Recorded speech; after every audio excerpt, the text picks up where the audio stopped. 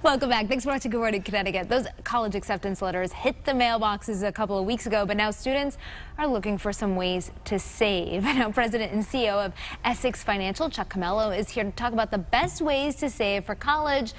Thank you so much for being here this morning. It's great to be here. Thank you for having me. Of course. So, I mean, if you didn't start saving already, yeah, it's kind of too late. If you just got the acceptance letter and you haven't saved, then you're a little bit behind the 8 ball. Yes, but it's not impossible. So no. When should an adult, or a parent rather, start saving for their child for college? Sure. There's 3 key words when you start thinking about college savings. It's early, it's automate, and it's increase. So honestly, a parent should start thinking about college planning literally as soon as that little baby has a social security number. Wow. Because I think many people don't really understand the power that time has with dollars and compounding money over time. But the earliest somebody can get started is the better. And the good news is that most of these plans literally will let you start with as little as $25 or $50.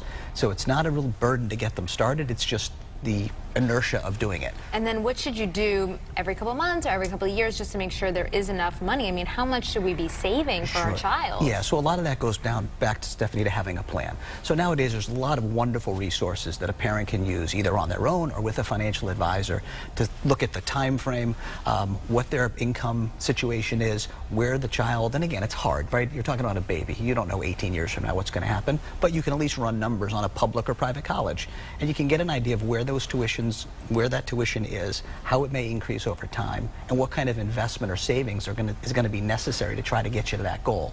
And then once you have that plan, every little bit helps, as your previous guest had mentioned. Every little bit helps, and if you have that plan to try to get there, that goes a long way. You also recommend to pay attention to your expenses. Right, so the best, I mean, in my opinion, one of the best ways to save for college is a 529 plan. And there's a lot of different ones out there, and some are really, really, really good, and meaning they're lower cost, they're very flexible, they've got good investment options, and there's other plans that aren't as attractive, that tend to be a little bit more expensive or more limited.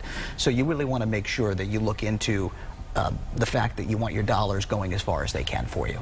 When you say simplify and automate your college savings, what does that mean, and how simplistic are we talking about here? That's the beauty of a 529 and saving for college. You can make it very simple. What I mean by that is where we see the most success for people is when they automate a plan. So what I mean by that is they're having money taken out of either a paycheck or their checking account or savings account on a monthly basis. Doesn't have to be a lot. It could be 50 bucks. It could be whatever they can afford, but it automatically goes in. So meaning they don't have to write a check. They don't have to do anything. It happens automatically. And when that goes in, that goes a long way towards having a successful outcome. Now, let's say you have a 17-year-old at home who got their acceptance letter in the mail. How should you talk to them about college and the debt they're going to have or could have? Yeah, well, listen, it's literally almost a national crisis at this point for some of these kids coming out of college with these crushing debt loads. A big part of it is at 17, you're really not thinking about that, right? That's probably the last thing in the world you're thinking about.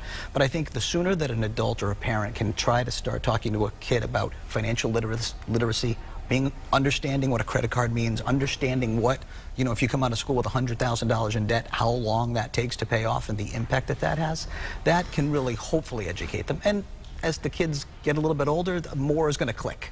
Great. Well, thank you so much, Chuck Cammello. Yep. I hope that clicked with our viewers today.